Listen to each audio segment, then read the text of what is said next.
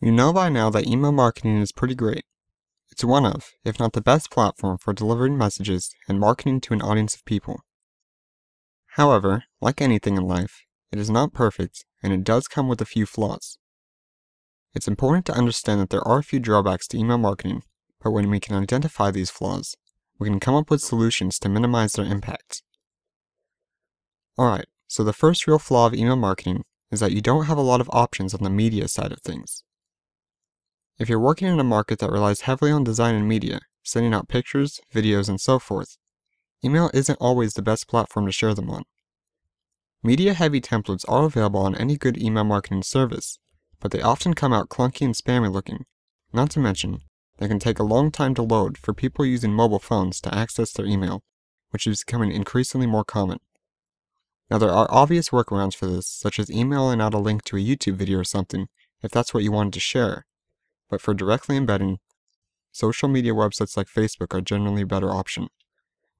Speaking of social media, email can lack the virality factor that websites such as Facebook and Twitter can provide. It doesn't really matter how great your email is, chances are it won't reach many people outside of your list. This is a bit different than, say, Facebook for example, where followers of your page can share your posts, and then their friends can share it, so on and so forth, and before you know it, 500,000 people have seen your post.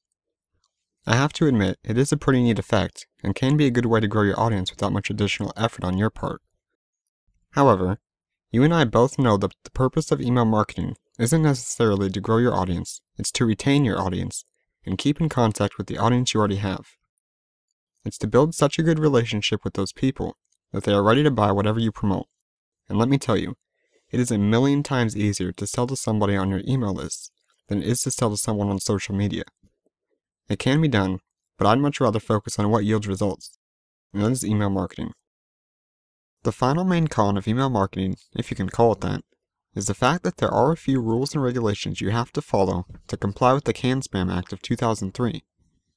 Now if you're an ethical, white-hat marketer, and you genuinely want to do things the legal and right way, complying with these rules won't be a problem for you.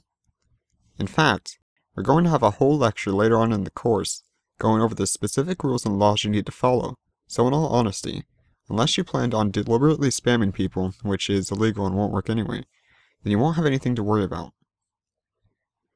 So those are the three main drawbacks of email marketing, and to be completely honest with you, they aren't really all that bad, especially when you look at all the positives email marketing has to offer.